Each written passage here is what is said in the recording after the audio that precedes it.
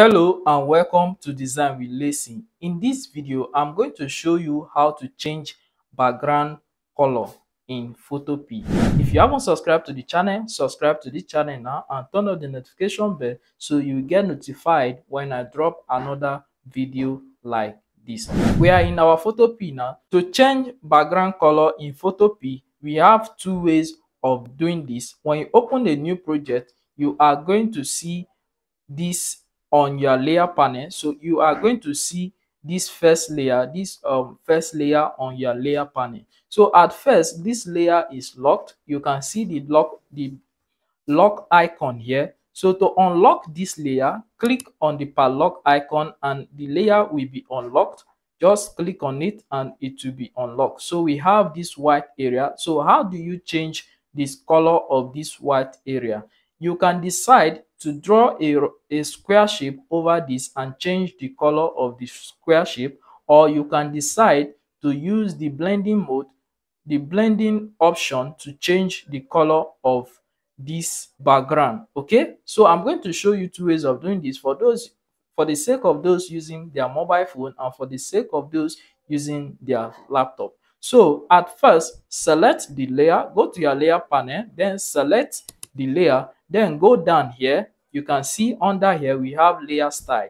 Click on the layer style and you can see color overlay. Okay, click on the color overlay. Then on this option, you are going to see here, you can see the color overlay is checked. Then go over here where you see this red color. Maybe your own might be black color. If it is the first time you are doing this, click on the color. Then you are going to see another option here. Then you can choose any color of your choice. After choosing the color of your choice, click on the OK button. Then go here and click on this other OK button. That is one way of doing that. Another way of doing that is to delete this original background if you are using your laptop, you can hit on the delete key on your laptop, or you can go, if you are using your phone, you can select the layer, then go down here and tap on delete, or you can go over to your layer and tap on delete. So I'm going to delete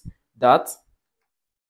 Okay, so they are saying our layer must have one layer. So before we delete that, let's draw our square shape over this. So go to your tools bar, then navigate to where you see your shape, select the shape, then go over here and draw your shape.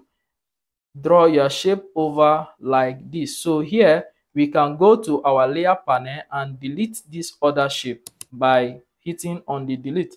Then double click inside this area, this dark area you see, double click inside to change the color to any color of your choice. So I can decide to pick any color using your finger over this place. When you are done, you click on the OK button and you have changed the color of your background. So thanks guys for watching, and I will see you in my next video.